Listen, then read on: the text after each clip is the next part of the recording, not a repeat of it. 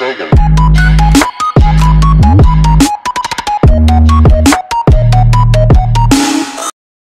Yo, what up guys, Dove Gaming back with another video, and today I'm coming with the Happy Wheels gameplay.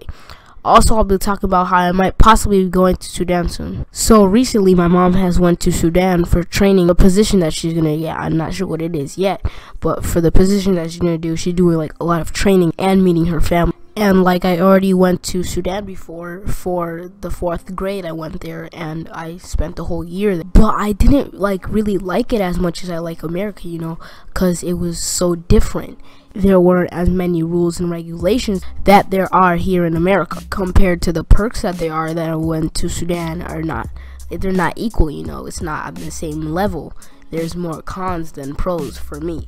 Like, I'm not trying to bash Sudan or anything, because like that's basically like where my homeland is. And don't get me wrong, I still like Sudan and everything like that, but there's still some cons for me, and there's still like some struggles for me if I go there and if I continue to live there for a long time, which might happen. And some of the reasons why have to do with the school. Like, the school system is way more different, you know. If you do something wrong, they don't like send a message to your mom like, your son has been bad today, to give him, to ground him for life. Like, you know, it's not like that. They're gonna hit you on like your hand or your back or something like that, which was totally fine with me because like I didn't get in trouble that much, and if I did, I would rather have them like hit me on my hand, I guess, than tell my mom, I guess, or something like that, because I wouldn't want her to be like disappointed. Hassan, I'm very disappointed in you. Why did you do this in school? You know, like, I wouldn't want that to happen.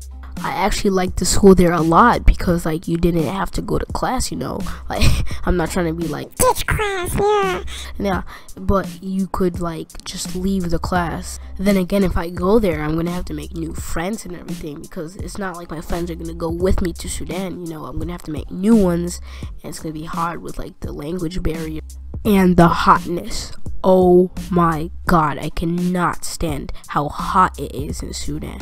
It is so hot, and like they would tell me to go to like the store and like buy bread and stuff like that, like I already said earlier, but it's so hot and I would like be sweating profusely. And I know I sound super whiny, like, it's so hot there. There's none of my friends there.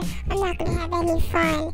There's different languages. And I'm probably over exaggerating since I haven't really seen it since 2 years or 3 years ago.